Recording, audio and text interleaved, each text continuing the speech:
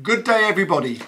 I thought I would talk about houses versus flats, which is the most vulnerable in a downturn. And the reason I'm going to talk about that today is because a number of people have been asking me which is more vulnerable. Now, the reason flats over the years have become popular is because people can't afford houses. So, in my opinion, in a downturn, flats are more vulnerable, and you'll see that by the amount of surplus flats there are for sale in a city or town where you're looking to purchase. There was recently a very good article that I tweeted about how many and how expensive flats are compared to houses, and across the UK, for the first time in 20 years, houses are double the price of flats. And that's what happens when you start getting a property downturn. So recently, I completed today, fortunately, I've sold a flat for £200,000. It completes today, so I can talk about it. It's a flat that I originally developed 30 years ago. I then bought it back. It was a probate sale, and I bought it back because it was on a short lease and I own the freehold, so I can then issue a new long lease. And the leases these days, of course, have to be 999 years at £0 rent. So I bought it in, refurbished it, put it on a new lease and sold it again. And we sold it for £200,000 and it completes today. The sale's taken 6 months to happen. It's been a very challenging little deal.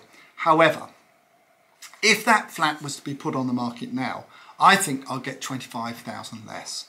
So that just shows you how vulnerable flats are to a downturn. And what starts the downturn with flats is the least popular. So the least popular flat, for instance, would be the top floor. And this actually is a top floor flat. It's a very nice flat, and I suppose the people buying it are delighted with it. But it's a top floor flat. So if there's a downturn in prices, people don't have to buy a top floor flat. They can buy a first floor flat.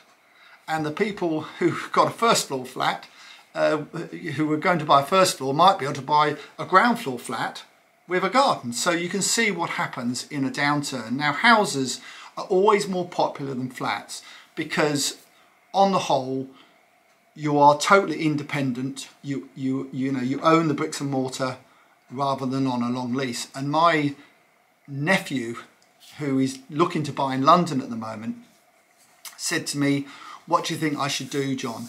And I said, if you can buy a house, buy a house. If you can stretch that extra bit, and I know it's difficult at the moment with mortgages going up and so on, then buy a house. Because most people start off buying a flat, especially in London, then they tend to go and buy a house when they have a family or so on. So if you can jump that now, because prices are going down, that's a great thing. You're saving a transaction, and you're saving a load of stamp duty, looking, going forward, obviously.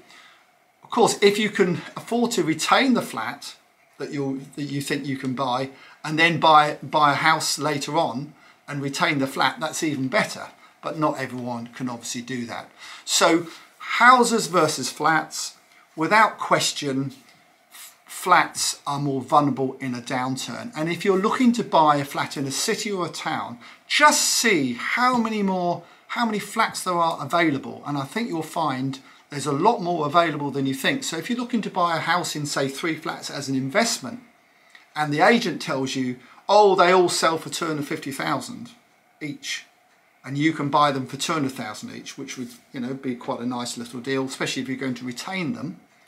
Just have a look, because you might find that, yes, there are some at £250,000, but they're not selling. And if you want to sell them, those flats are 225,000 or even 200,000, because that people have such a choice of how many to purchase. And I'm talking myself really out of deals in a way, because my career has been based around really buying derelict buildings and converting them into flats. So I've bought and sold more flats than anything else in my career.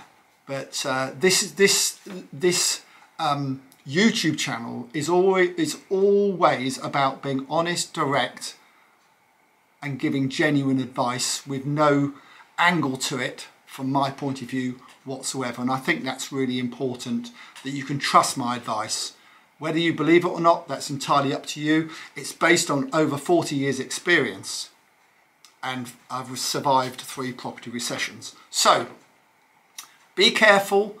I'm not saying don't buy flats at all, but just bear in mind that you need a bigger discount than you would if you're buying a house.